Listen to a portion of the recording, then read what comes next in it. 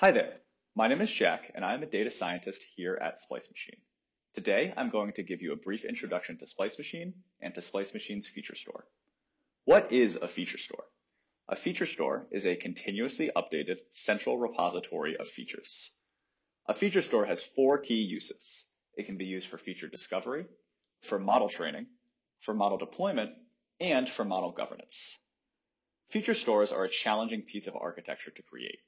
You need to be able to scale, perform analytic workloads to create model training sets, as well as transactional workloads, oftentimes at millisecond speed for model deployment.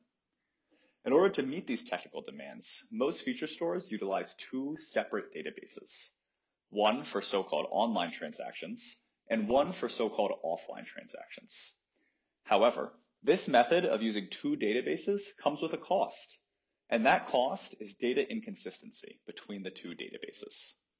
When operating properly, two database feature stores have latency between the two databases. When something goes wrong, as they occasionally do in the real world, discrepancies can arise between these two databases that can be difficult or impossible to remedy. Splice Machine is different.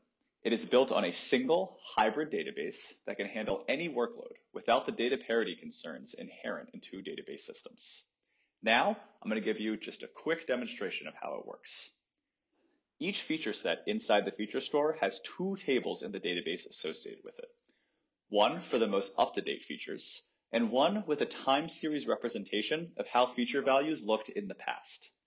Through database triggers, which are set up automatically, when new data is added to this feature set table, old data is automatically moved to the history table. In this demo, I already have a feature set created, and I can use this embedded search functionality to find all features available to me. In this case, we have some data from a retailer, and I can search for all data related to the deli at our retailer, for example, click on a feature, and see the distribution of that feature. Next, I can use the feature store to train a model. In order to create a training set, I just need to define my training label, and the API will find every feature available to me and join to my training label in a point-in-time consistent manner. To do automatic feature selection, I can simply input this training data set created by the feature store into a feature selection algorithm. Now I can train a machine learning model. With Splice Machine, you can of course deploy models in the traditional REST endpoint method. Here, however, I'm going to show Splice Machine's native model deployment mechanism, which we call database deployment. First, I deploy the model we created above as an intelligent table inside the database. This function, deployDB, makes a new table inside the database that contains a user-defined function, which is any arbitrary machine learning model, as well as a set of database triggers, so that whenever a new row is added to this table, a prediction is automatically generated and stored in that same table. Now, I use the feature store to write the SQL necessary to extract the most up-to-date features from the feature store. I can generate machine learning predictions by using a simple insert select SQL statement. Because of the database's fast and scalable transactional engine, this can occur at millisecond speed.